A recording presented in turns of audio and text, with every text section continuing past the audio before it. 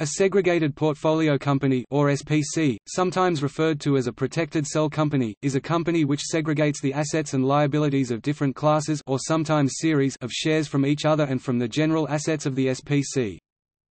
Segregated portfolio assets comprise assets representing share capital, retained earnings, capital reserves, share premiums and all other assets attributable to or held within the segregated portfolio.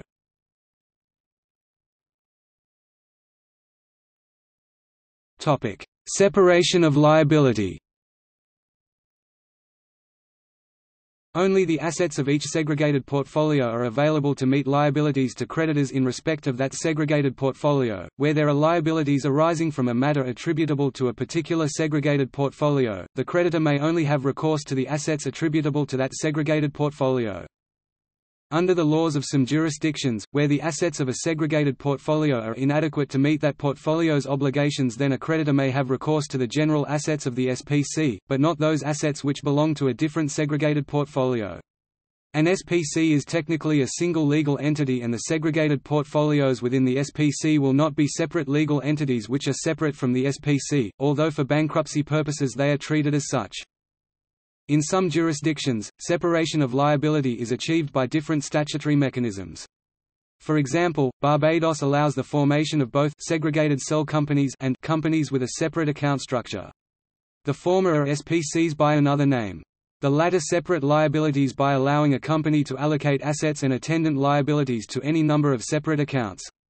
In Nevis, similar provisions in the Insurance Ordinance 2004 allow insurers to establish statutory funds to which they may allocate the risks of any insured who agrees to such allocation.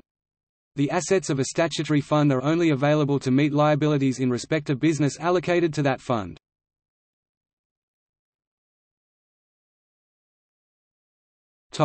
Formation. SPCs originated in Guernsey and Delaware, but a number of other jurisdictions followed, and they can now be formed in Bermuda, the British Virgin Islands, the Cayman Islands, Anguilla, Ireland, the Republic of Mauritius, Jersey, the Isle of Man, Malta, Bahrain and Gibraltar.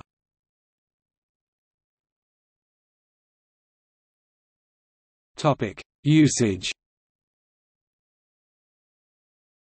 SPCs have several potential functions.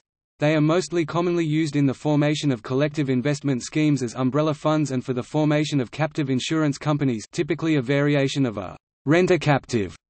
They are also sometimes used as asset holding vehicles, characteristically where each portfolio holds a single ship or aircraft, and they can also potentially be used in capital markets debt issuances. However, although growing in popularity, SPCs still remain something of a niche product. Because of the relative ease of forming multiple offshore companies in most jurisdictions where SPCs are available for incorporation, and because it is uncertain how the concept of segregated portfolios and thus no consequential cross-contamination of liabilities would be treated in an onshore bankruptcy or by credit ratings agencies, many promoters still instead opt for the formation of multiple companies under a single holding company.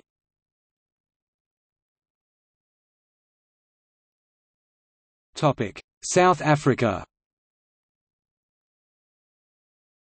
Unlike most developed financial markets, there is no legal structure similar to segregated portfolio companies in South Africa.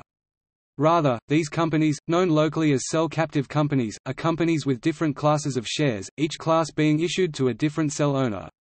Separation of assets and liabilities, known as ring fencing, is achieved through contractual agreements, and given the lack of statutory structure, there exists a theoretical risk that creditors may claim dues from cells other than those that are their debtors according to the arrangement agreed to.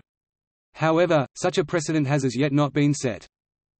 In South Africa, there are 7 long-term insurers and 11 short-term insurers registered to conduct cell captive insurance business, who manage more than 130 short-term and 50 long-term third-party cell captive insurance arrangements.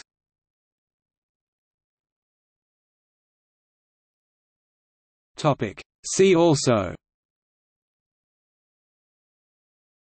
Offshore financial centers, Special purpose entity, Special purpose acquisition company, Special purpose private equity fund.